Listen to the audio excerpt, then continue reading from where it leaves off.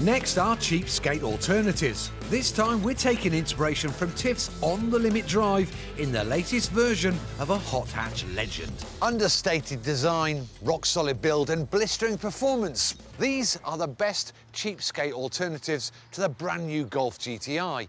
But instead of costing 25 grand, they start at just 1,500 quid. The cheapest car here is what some call the greatest hot hatch ever.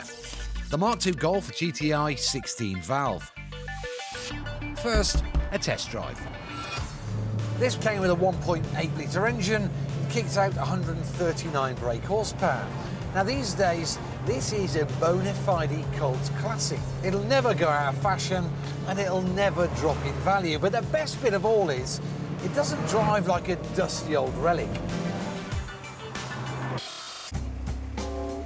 Mark II GTIs can do over 200,000 miles if they're cared for, but do suffer some common faults. Take it out when it's cold and see that it changes easily from first to second gear. Any resistance could mean a dodgy synchromesh. To fix that, it's a gearbox strip and 500 quid. Check the rear brakes as the calipers can seize, costing 70 quid a side to fix. The symptom to look for is a disc that isn't clean and shiny.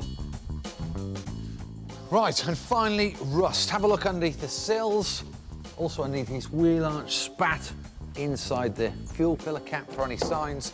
And lastly, check underneath the bottom of the windscreen here for any signs of bubbling. It's one of the most sought-after used cars on the market, but a bit more cash buys you a real unsung hero. The Lupo GTI. Now these came with a revvy little 1.6 litre engine producing 123 brake horsepower. That's good for 130 miles an hour and it'll still turn 40 miles to the gallon. You know, I'd forgotten how good these little cars are. You know, it's free revving, it hasn't got a lot of torque, but then again, it won't do, but it's quick enough. You know, this is a fun little, agile, nippy little car. It's got a big thumbs up from me. Just make sure you examine the body closely. The aluminium panels on the Lupo are very expensive to replace. For example, this front wing will set you back 380 quid. So make sure all the panels are in good condition, otherwise a small dink could break the bank. My most expensive choice is by far the fastest, the Mark IV Golf R32.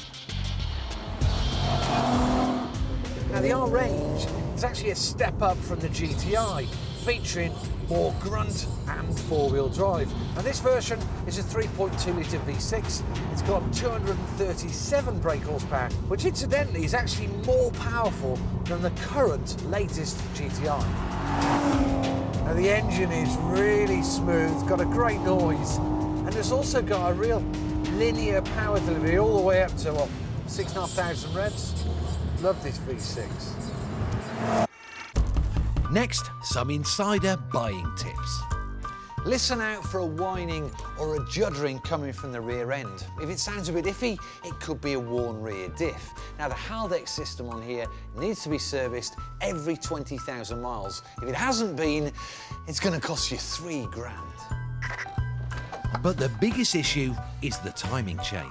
The chain and the tensioner can break, especially on higher mileage cars. So if you're looking at buying one with over 100,000 miles, make sure you check the paperwork to see that it's been done. Otherwise, it'll cost you £1,000. So if the new GTI's 25 grand price is out of your reach, fear not. You could get one of these brilliant cheapskate alternatives instead.